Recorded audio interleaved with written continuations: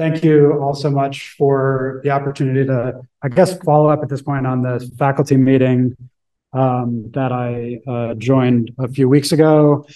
So we'll get a little bit more into the weeds with generative AI today than we had the opportunity to do last time. I think that's probably where you guys are at this point, where you kind of want to kind of think about some specific instructional strategies and start thinking about assignments in your courses. There's considerations for generative AI use that are really specific to the types of assignments that you specifically have. And so it's more useful for me to hear from you and us to kind of, riff on that a little bit rather than me giving you some fully formed recipes. So that's sort of the nature of the title of this presentation is really kind of, I love to cook. And one of the things as you're learning to cook is you kind of start by like looking up recipes on the internet and you just sort of like execute those recipes as is. As you get better at doing that really, really frequently, eventually you start to understand how different ingredients work together and sort of what their function is and all the chemistry and everything like that. And you can start to come up with your own recipes. So what I want to do is rather than give you recipes today, start to kind of break down what the capabilities of AI are. Generative AI are, generally speaking, and also some of the kind of foundational principles of learning that hopefully you can kind of put those things together and start to think about different applications given your specific context. So we'll do a quick review of artificial intelligence technology concepts. Understanding the technology also helps you understand what the limitations of the technology are, and at least as it stands right now, so that's useful to know that. Again, I'll review the general AI capabilities. We'll talk about kind of foundational learning concepts and put those in the context of AI. I know I talked to Stevie earlier, and she pointed out that many of you continue to be concerned about academic integrity. So I actually moved that slide sort of up towards the beginning so we can kind of clear the air in terms of academic integrity right from the start, and then we can kind of progress on to talking about some instructional strategies. I also have been doing some presentations recently with students, undergraduate students, as well as World Campus adult students. And so I can share with you some of how I'm talking about this stuff with them so that maybe you can mirror some of those strategies yourself. And then I really want to spend at least half of the time that we have here talking about applications of AI in your classes. So I'd really love to hear from you. So a couple questions here just to get a sense of where you guys are all at. And maybe you can just kind of jump in and answer these in any particular order that you want. So the first question is, do you feel that generative AI has the potential? By the way, Gen AI is, I guess, what people are using in terms of you want to close this? That's just the shorthand that has emerged. So I'll use that a lot in the presentation. So do you feel that generative AI has the potential to positively impact learning or your teaching? Have you implemented new academic integrity strategies from the standpoint of like dealing with inappropriate use? I'd love to talk about how you're thinking about academic integrity within your own context. And then maybe from a more constructive use of generative AI, have you started to consider adapting any assignments to incorporate AI? Maybe not necessarily you're actively doing it this semester, but you're starting to look at your assignments and starting to think about them. This is the perspective that I have. Yeah. One of the things that students never do is they never provide it. They write it and they think it's done. And I feel like having them generate something with AI and then deconstructing it would help them to understand how they're writing it. Yeah, from a learning standpoint, what's more useful? Constructing a fully polished piece of writing or going through the process of improving over time? Yeah, that's really central to generative AI and what it can accomplish from a teaching and learning standpoint. If you're not at the point where you're thinking about this or have any specific thoughts about instructional strategies, what is your general feeling like just from a impact on even society, maybe not even education, but generally in society? Do you have a strong feeling at this point about the impact of the potential impact of generative AI? Like, do you think this is a flash in the pan, or do you think that this is a disruptive? On a chip. Mm-hmm. Not going away. Yeah, not just in education, but probably in all aspects of society. I'm going to get off my lawn boy position for a second. And there's a piece of me that does worry that about inequities that could be built into generative AI unknowingly by the builders, and students already have a difficult time critically thinking and evaluating information, and I'm not sure how this makes that better. Yeah, it's kind of handing off a critical skill to some dumb machine or even intelligent machine. Yeah. I'm freaked out about having that information connected.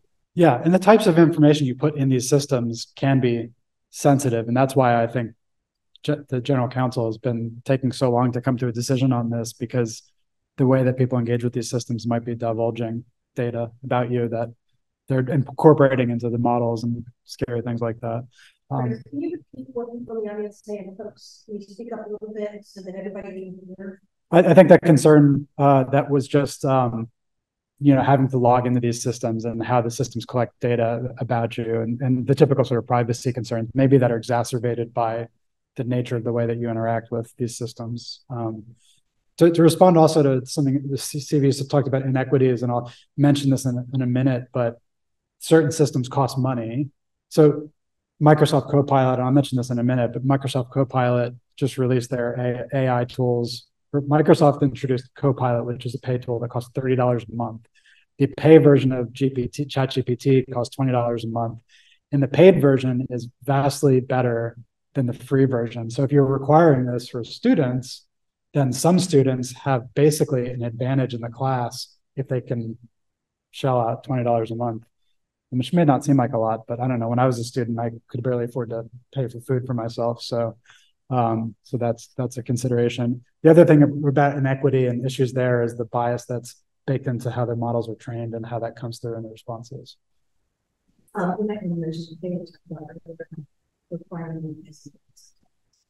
That's a question I'm not sure. Right. So Stevie had mentioned that there's a faculty member that was potentially requiring the paid version as a material for the class.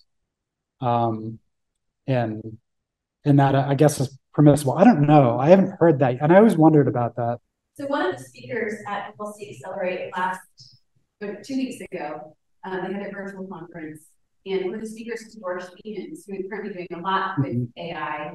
And he raised a really interesting point of one of the things that he anticipates happening is that AI will allow us to sort of redistribute some of the sort of base level skills and allow us to sort of focus on the higher order thinking skills, which is wonderful if that doesn't indeed, if that is the shift that occurs. But one of the other things that he mentioned was the fact that there is a concern around AI and the fact that there's only approximately 50 to 60,000 people in the entire world who actually have a skill in order to help program AI and to help train it. So there are, there really is a high degree of potential for biases to be integrated into these systems. Yeah, and once they're trained, they're a black box, right? Like there's a reason that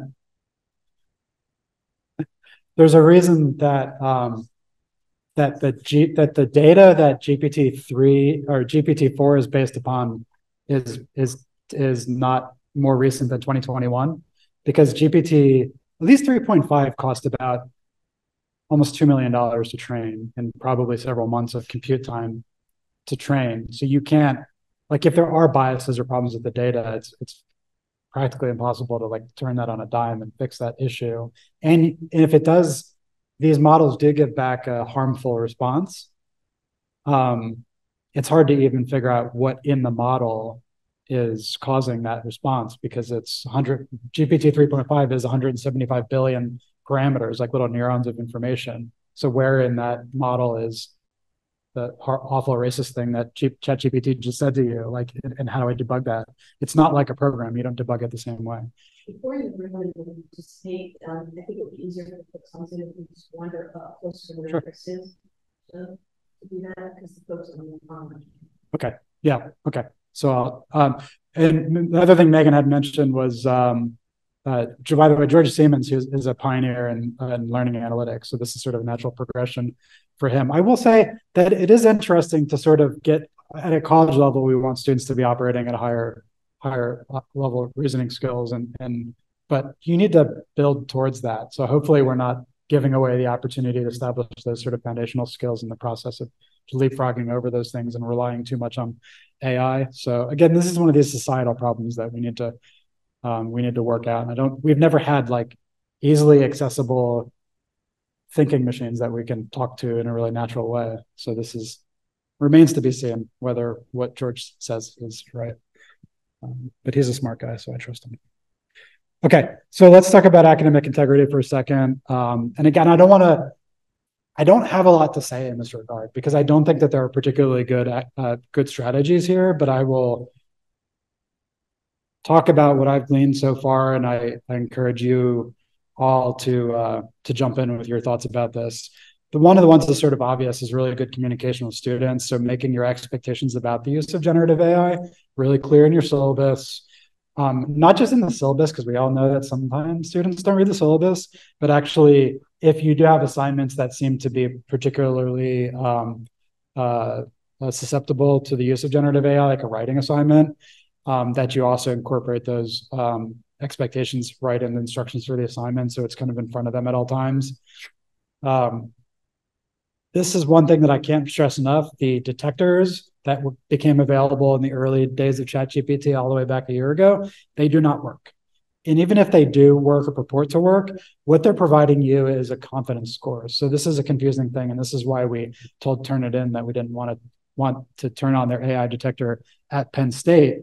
One of the reasons is that it provides a confidence score. Normally when you use Turnitin, what you're getting is like a 50% of this paper has been plagiarized. When you get 50% from those detectors, what that 50% means is it's 50% confident that that was generated by AI. That is not something that I want to bring a student up on academic integrity violation case about. Like I'm 50% confident that you used AI. And even just from an intuitive standpoint, sometimes generative AI responses are kind of generic. And so you can kind of spot them because it like repeats things or it kind of like doesn't add very much like personal details into the AI, into the responses. So it's really kind of hard to spot just intuitively. And so I've heard cases where faculty are confronting students with suspected improper use of generative AI, like passing it off as their own writing, and getting into the sort of circular conversation where the student says, I didn't use generative AI. And they're like, well, this sure looks like generative AI. So where do you go from there?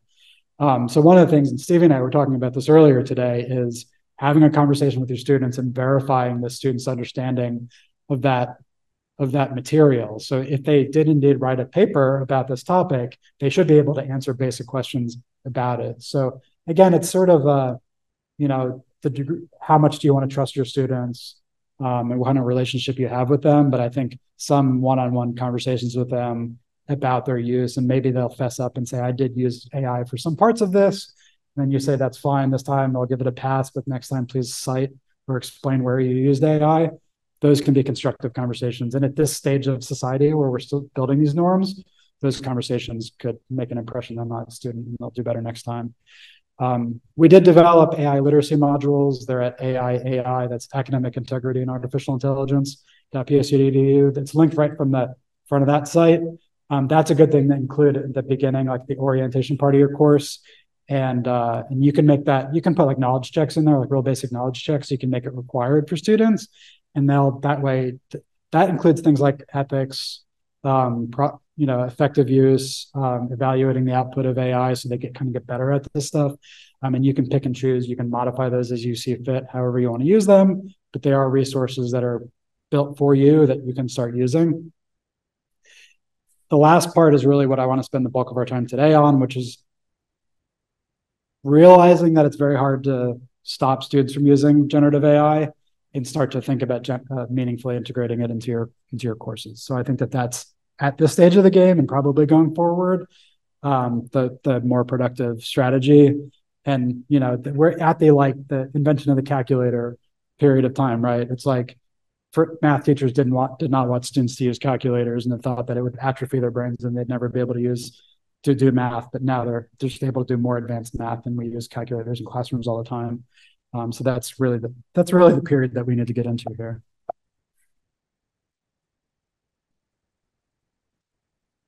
Okay, I'll go quick on this one, but these are just a few of the tools. Some you may or may not be aware of. I think everybody knows about ChatGPT. The point that I wanted to make there was just that there is a free version and a plus version. The plus version is $20 a month, and that gives you a much better model. So there is a huge difference in the performance of these two things, and a bunch of plugins that do advanced data analysis, and they can take files and allow you to have a conversation with the files and all kinds of cool things. So there's a big difference between the free and the paid version. Claude 2, that was developed by folks that splintered off of OpenAI, who developed ChatGPT, a really great model as well. And interesting thing about that company is that they have adopted this thing called constitutional AI, which is basically incorporating human values into the model, so that there's this kind of as a safety mechanism. So a way to make sure that the generative AI is providing you responses that are aligned with things like harmful bias and other safety related things. So that's good. Perplexity is a newer one to me. This one is really being built as a generative AI for students. So there's a lot of capabilities within that system for like reading research papers and doing data analysis. And so a lot of the faculty that I talk to that are using AI are not using ChatGPT, they're using Perplexity. So that's a good one to check out. GitHub Copilot is for coding. Microsoft Copilot, confusingly, is so that's baked right into Office 365, and it will scan a folder of documents and create memos and presentations for you based upon your data. Some of the demos are pretty cool about that. There's image generation, things like Midjourney and DALL-E. My team within World Campus Learning Design is using Adobe Firefly to develop course graphics. That's a really cool time saver and productivity enhancer for people that work in the creative fields. Elicit.com is kind of also similar to Perplexity, is a specifically a tool for researchers. So if you have courses that require students to do like literature reviews, or you're a graduate student or have graduate students, it's really awesome because you can not only you can sort of state what your research questions are in a really human sort of form, or what theoretical foundations you're interested in, and it will understand what you're trying to ask and find all the papers, and then actually allow you to sort of incorporate those papers into the conversation, so you can actually like talk to the paper, like ask the paper questions, and it will read through the paper and kind of synthesize parts of that for you. So that's a really cool service. I think in the interest of time, I can skip by this.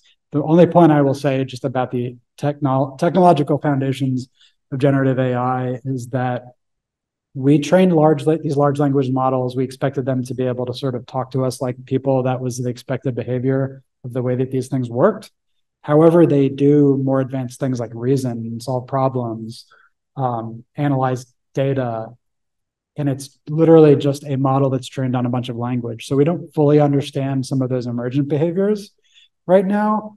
And that's both exciting and scary in terms of sort of how we shape this future, our future working alongside of AI.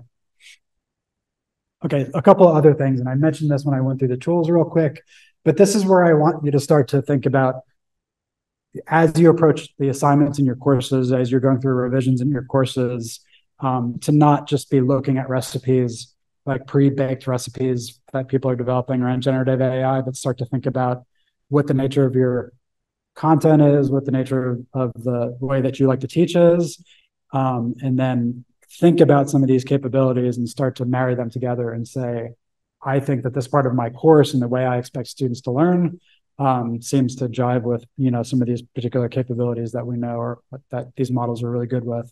I already mentioned with Elicit.com and Perplexity summarizing long documents, and they can be longer and longer. They used to be like 1 or 2 pages that they could consume. Now the GPT-4 can consume entire books, right? So you could actually upload an entire novel and then start asking questions of the model that get into the meaning of that book and the overall themes and whatever. So research papers, for example, are easily within the context window of things that AI can understand. Some people don't understand that that generative AI can analyze data. So I've done this within my own research, is upload a data set and just say, conduct a regression analysis on this data and tell me anything interesting that you find. And just with that as a prompt, it gives me all the right metrics, does the analysis, and it says there seems to be a correlation between this independent variable and your dependent variable. Kind of stunning how quickly it does that. So if you do have that type of an assignment in your courses, AI can definitely do that, and students will be catching on to that fact. It's really good at writing code. So if you do have more technical classes, very few professional coders today are not using AI to code. So that's something to think about. I think expand on short prompts is fairly straightforward. You can ask it a question and it'll answer for you.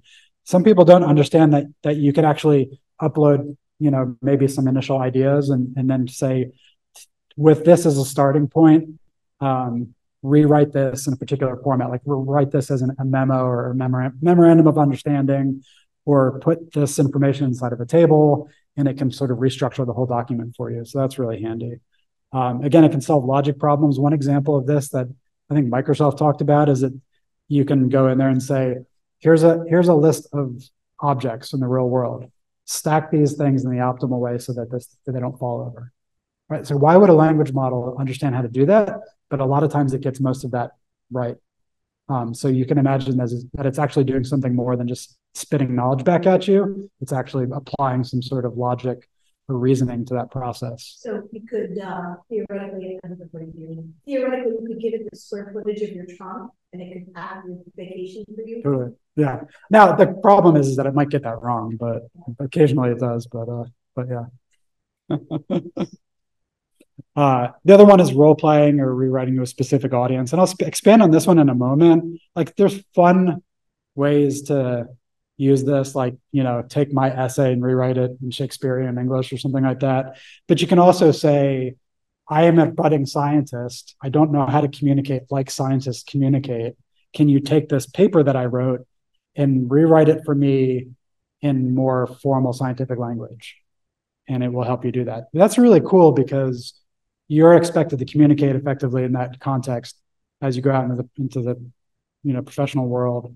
And so those norms are important for you to learn, and that's one way to learn them. Yeah. So one other thing that another example we can use alongside of that in the future is that I've heard about neurodivergent students. Yes. Who take long paragraphs of information and plug it into ChatGPT and then tell it to summarize it into like 5 to 10 bullet points.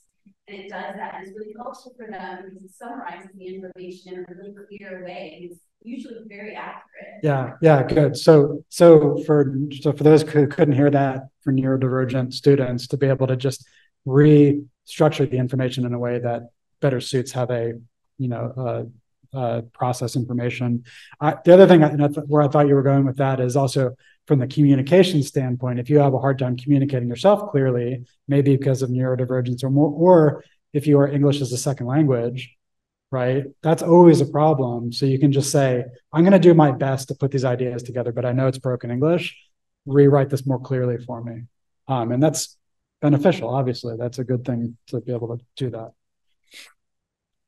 So just keep those in mind. Those are some basic capabilities of AI. This is kind of the way that I'm starting to think about this now, just to start to serve as a framework for how we can think about updating our instruction, is to start thinking about sort of foundational learning concepts. So like regardless of AI and specific applications, this is like 100 years of learning sciences, things that we know about how people learn and how the brain works and how we process information. I just wanted to list a couple of these things off and then to some degree put them in the context of AI so you can see how these particular concepts related to learning might be relevant here.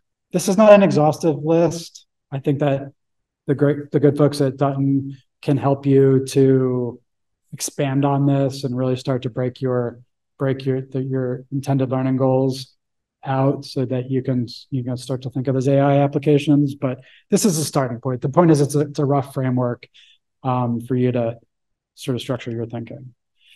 So I'll start with, a couple of things I'll cover here is self-regulated learning. So how students monitor their own learning and reflect and build self-efficacy about their own capabilities. Social learning, like how we collaborate and learn together.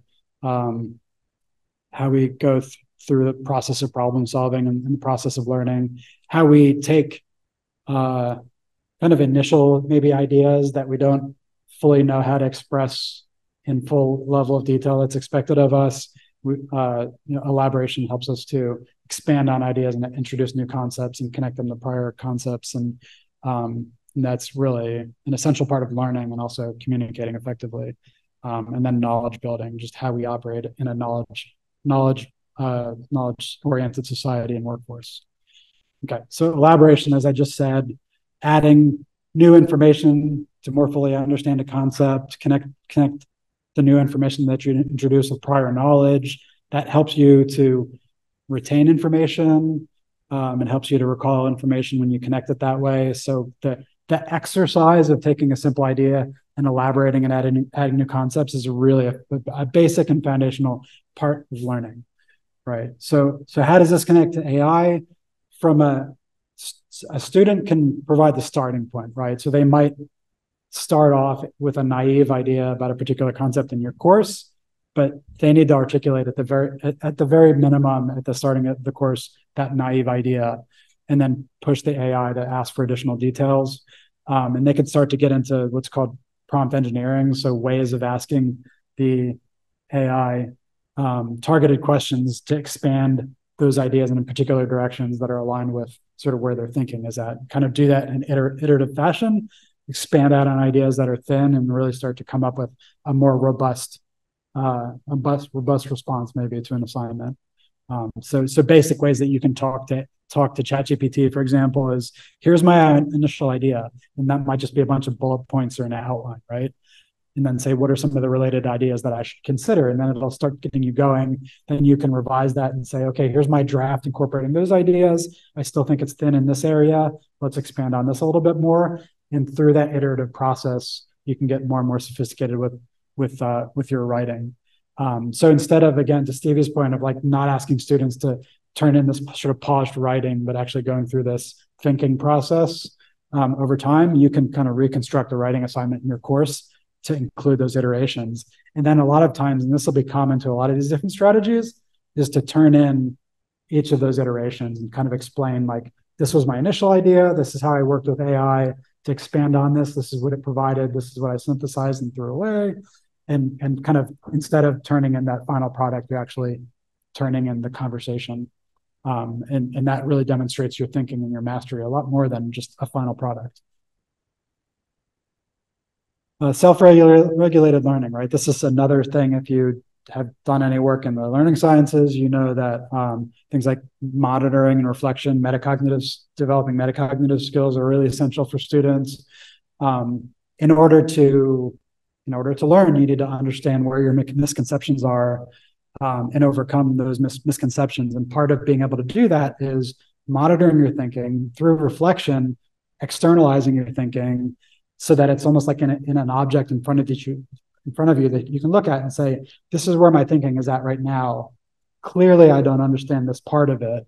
And again, through iteration with the AI, start to overcome those bits of misconception. And because this is just you and a AI, as opposed to sort of a group setting or a group work setting where students might be embarrassed about their lack of understanding, you can sort of be super honest about what parts of that you don't understand and chip away at those things over time through a back and forth conversation. So really developing metacognitive skills and really just unflinchingly facing your misunderstandings and overcoming them I do that all the time. I'm working on my PhD right now, and there's very complex concepts that I need to work through. And it's really nice to be able to talk those things through with AI, and it does a really great job in those types of conversations. So I think you can, again, sort of get a sense of an instructional strategy where you're asking students to go through that iterative process of idea development and reflection and refinement. This is just a real quick note on self-efficacy. Self-efficacy is sort of a student's own confidence about their ability to accomplish certain learning tasks. Again, this is a precursor to learning. So if you don't have a lot of self-confidence, you can't really learn effectively. You're always going to be sort of timid about approaching a subject. Again, AI is a safe place for you to confront those feelings of inadequacy that all students inevitably have, and kind of boost their confidence. And you can start to feel as you work through those difficult ideas that those things that you can kind of viscerally feel like you're stuck on a particular idea, as you overcome them, you build confidence. And then when you have to do a presentation or write a paper that you actually turn in, you've worked through those problems and built that self-efficacy. So this is a really wonderful thing that really there wasn't a way for students to do that easily before. Social learning, this is something that I'm studying quite a bit, how students collaborate with each other. I think there's all the way going back to Lev Vygotsky and I don't know, Stevie, do you remember, or Megan Vygotsky is like the 30s or 20s or something like that, like a long time ago, that we've been studying this stuff 100 years. Yeah, all learning is social. It doesn't happen in a vacuum. The interesting thing about natural language processing and large language models is they talk to you like a person. So you can start to think of them like a learning partner. Instead of being just like a tool, like a smart search engine, you can actually engage them as like a social learning partner. So the same sort of things that you do in a group project, you could do with AI sitting alongside of you, and engaging in sort of really natural discourse with the AI. You can get AI, this is kind of cool, to adopt a particular persona. So again, if you're in sciences and you want to start to learn how to talk to scientists effectively, because that's what you're going to do for a living, you can ask AI, I want to have a conversation with you about this topic. As you talk to me in a way that you would expect a scientist to talk to me. And then you can start to adopt some of those patterns of speech that are, norms for a discipline that you need to adopt. And so there's AI literacy and other things that you can build into your courses to provide some scaffolding for students to engage with the AI in this way.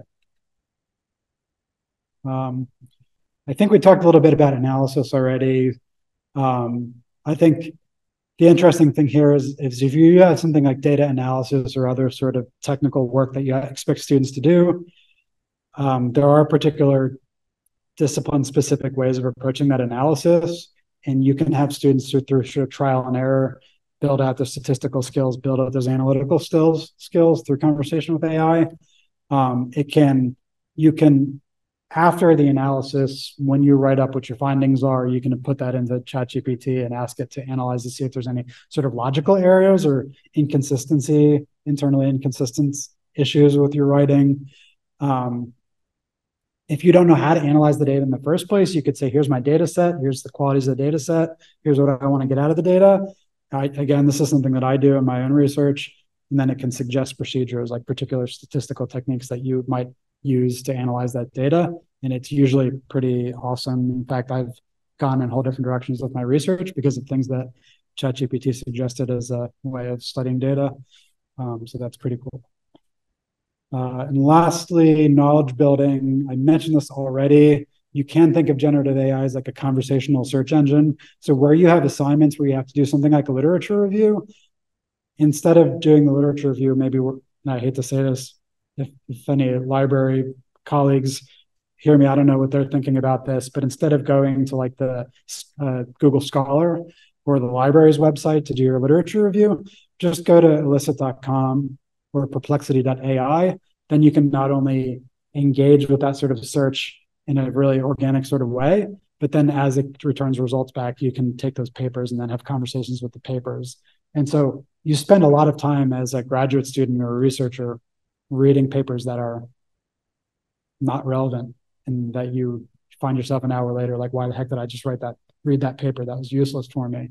Instead of doing that, you could take 5 minutes to ask targeted questions of the paper, realize that it doesn't align, or maybe that particular position is not really what you needed, but something related is, and kind of go off in another direction with it, and do that 10 times faster than you were able to before. So in those places where knowledge building and research are parts of the requirements of the course, this is a much more productive way of doing that type of work. We have 17 minutes left. I can talk about some of the things that I've talked to students about, but I think it's more just iterations of what I'm talking about here. So maybe we can pause. I have a question, I guess. Hopefully people online can hear me. I would speak up very loudly. I'm wondering, when you want students to predict something, right? Could a generative AI tool be used to help them predict something? Like they can put in a prediction and then the generative AI would let them know if their prediction is accurate, inaccurate, tweaking it, just to get them better at learning some patterns that you might want them to learn. Yeah, so extrapolating on something. Yeah, maybe. I mean, the mathematical answer to that is it can do regression analysis because I've done that. So that's one statistical way to do predictions if you have data.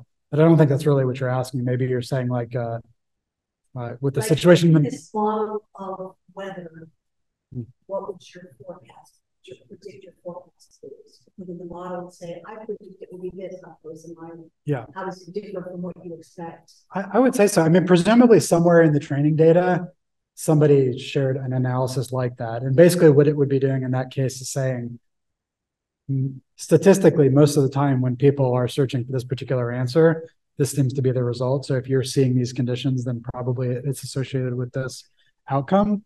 I think it remains to be seen how creative generative AI is. But then I would also say, how creative are people? Like the things that you think are creativity are really, you're just building on the shoulders of giants, right? So, well, another example I think of is like in material science.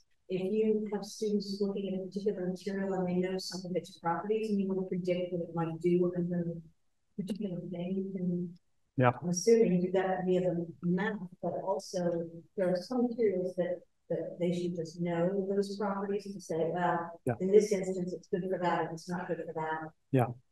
Yeah, and I would say at the very least, maybe you probably, if you're building a bridge, you shouldn't ask ChatGPT to ask you how to build a bridge because it might collapse very quickly.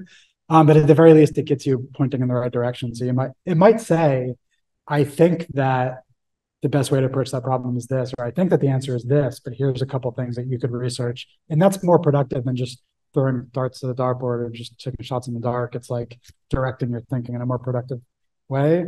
So I think it's worth doing, but this is what I always tell students, don't immediately, like, use your critical thinking skills. Don't trust everything these things are telling you, because they're not. The problem, and we've all heard of this idea of hallucinations, is ChatGPT and these other models will very confidently give you bullcrap, and it will sound extremely convincing. And it will provide all sorts of supporting detail, but it's just throwing the language together. Yeah. So I hope everybody can hear me, but I was playing around with ChatGPT the one day, and it gave me an answer that had to do with learning styles. Oh. And so I typed back in, learning styles are a myth. Mm-hmm. Now what is the response? And then it came back right away. It's like, yes, there actually is no evidence for this. And then I kept asking it questions, and not much longer later, it worked learning styles back into the conversation. So interesting. Yeah. So even me sort of correcting it wasn't enough for it to recognize that learning styles are still not valid. Huh. So I mean, it's really interesting to see the information that it comes out. If you don't know your information well enough, you can get yourself into some real challenges. Where I could have taken stands on AI in education, and we really need to be making students aware of this and teaching them how to use it appropriately in the classroom, because otherwise they could end up citing incorrect information and then getting a bad grade, and it can become a very strong pitfall for them. Yeah, but that's not inconsistent with the way that we, if you ever went to a library session or you sent students to the library to talk about how to critically evaluate your sources, don't believe everything that you find, and that's the same thing, but it is tempting to believe it because it sounds so confident in what it's saying. Can I ask what tool you used in that? I used ChatGPT. The free version or the paid version? So well, it might be something that's overcome in the paid version, because these models do have memories, right? So if you do instruct it in some way in the beginning of the conversation, it should have a memory that persists through the whole chat session. So if you say, that's not true, stop saying that, it should stop saying it, but that might only be in 4 and not 3.5. So yeah, all models are not equal.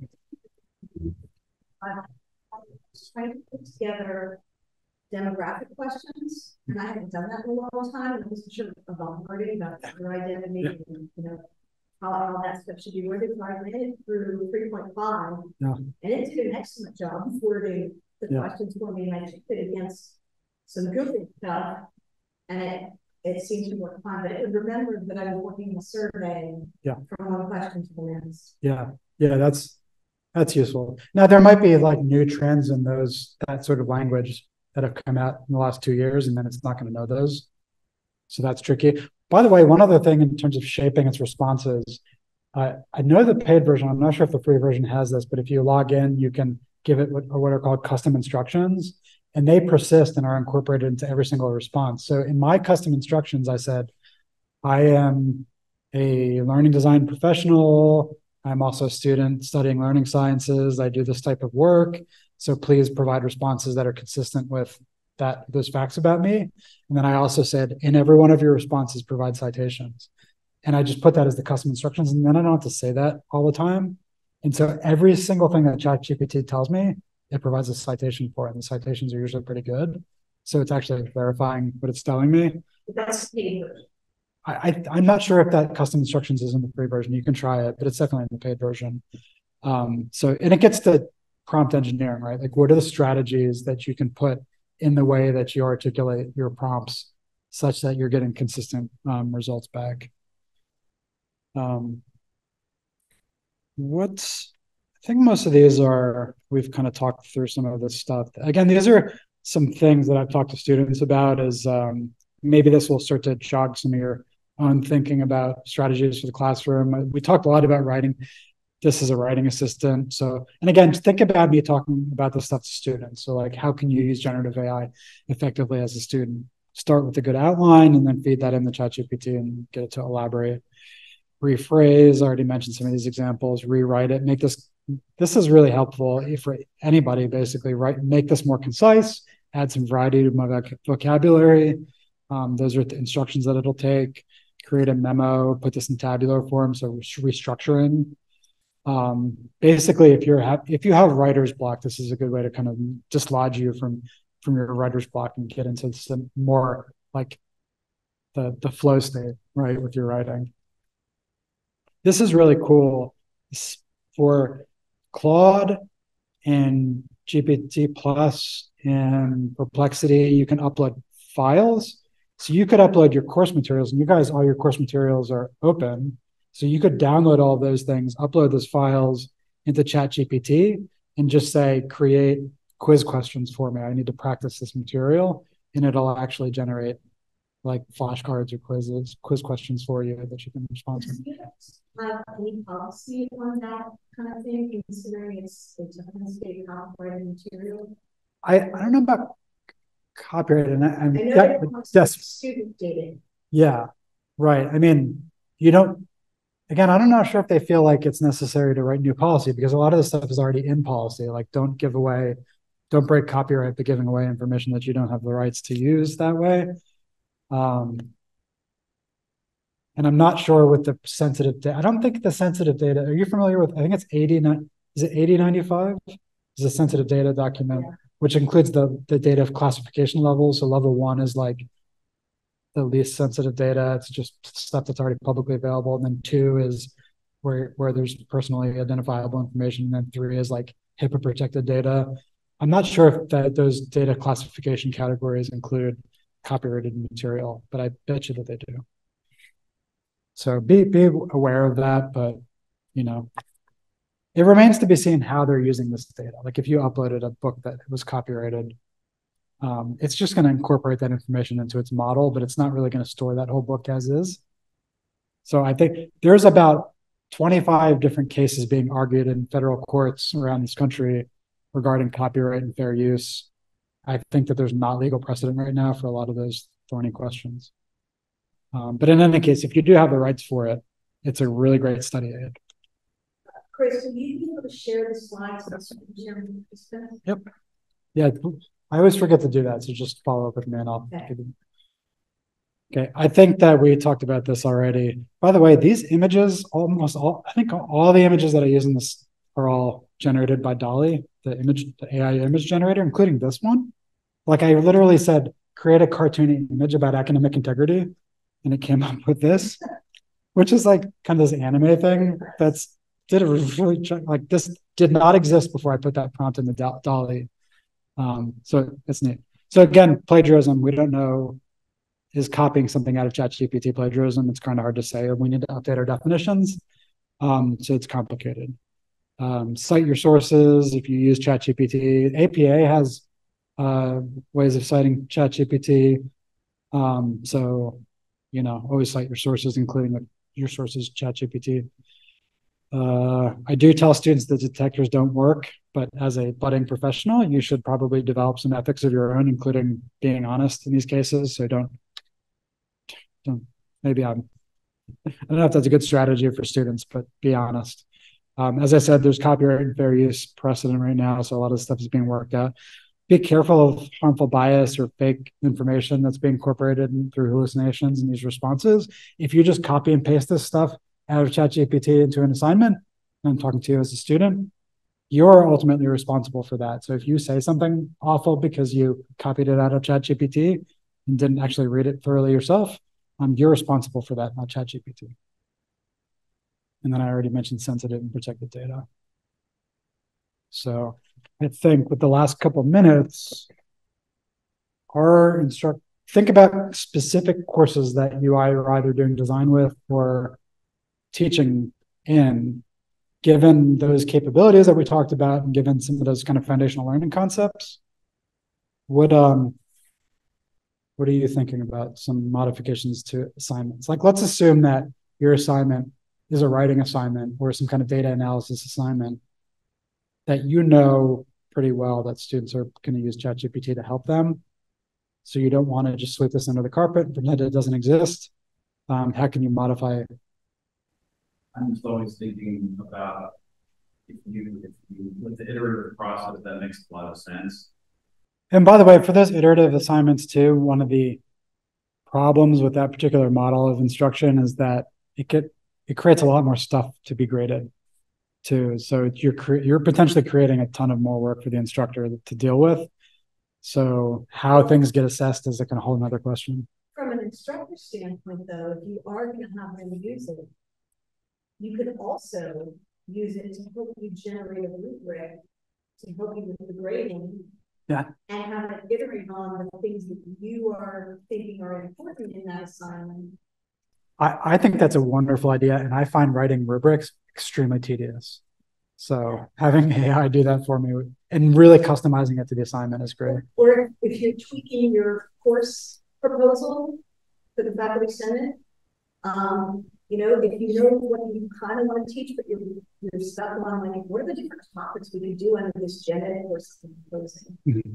I actually put in a title for a gen ed course, and it gave me a full syllabus that was actually not terrible. Yeah.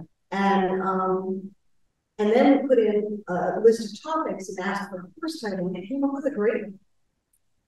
So I mean, it could go either way for support for faculty members as they're doing kind of the other stuff. Yeah. And in the amount of time it would have taken you to write that, you could get a result that you're not totally satisfied with and just make it iterate 100 times on that until you get the one that you like and just keep tweaking it in the same amount of time. By the way, I had the whiteboard in my office with a bunch of like diagrams and ideas for data analysis and little key terms for my research and stuff. And the one thing that GPT just added a couple weeks ago was called Vision, which you can upload an image and it can make determinations based upon that image. All this was like my left hand. I got terrible handwriting because I'm left-handed. It just like my scribbles on a board. And I took a picture of my whiteboard and I submitted it and I said, tell me what this is about and anything like interesting I could do from here.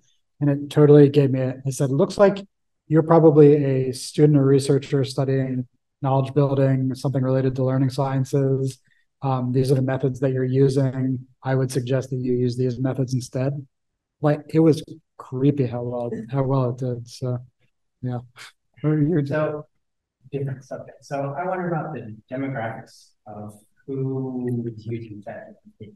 This is really looks like the rich getting richer, because if I am at a certain level where I'm going to start using it, I'm going to skyrocket academically, professionally, mentally.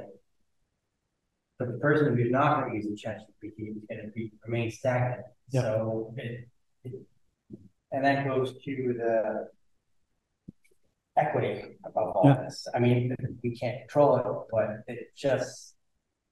And I started by saying I feel it's a tectonic shift, but it's going to be a tectonic shift for a certain group of people and not others.